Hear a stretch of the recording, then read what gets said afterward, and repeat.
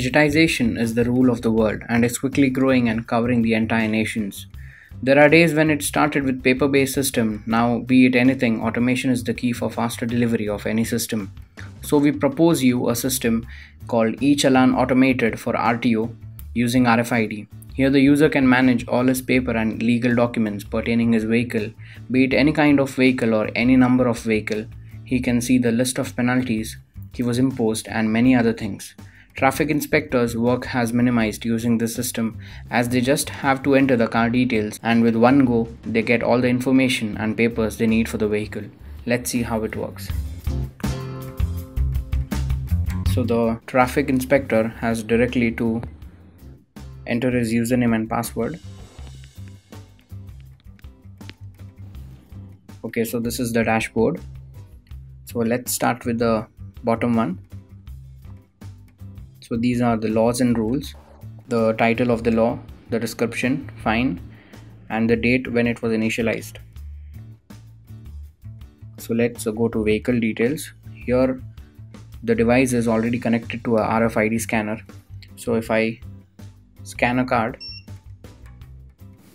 this is the details of the user or the owner of the vehicle. These are the vehicle details, and the third tab is for the penalty. So as we can see, there are no penalties recorded on this vehicle. So if I click on vehicle, I can see all the details. Along with that, I can see few documents here. So if I click on say PUC, so the document has been downloaded and you can see the PUC paper here. And if I click it again, it won't download. Since it has already been downloaded, it will just open. Similarly, I can see another floating icon here on whichever tab I go. So if I select on that, it will take me to the fine page, automatically adding the number plate or the car number.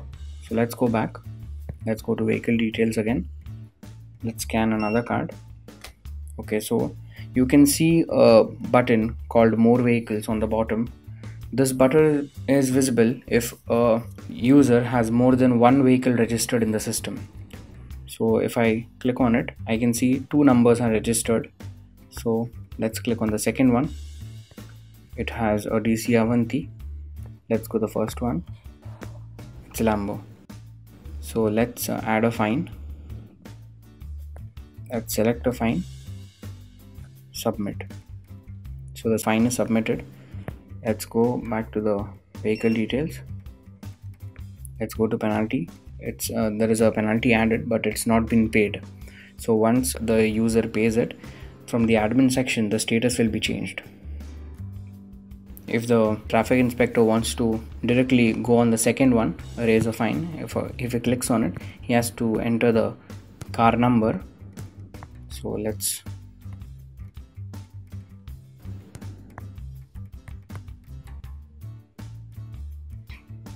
So this is it. Thank you.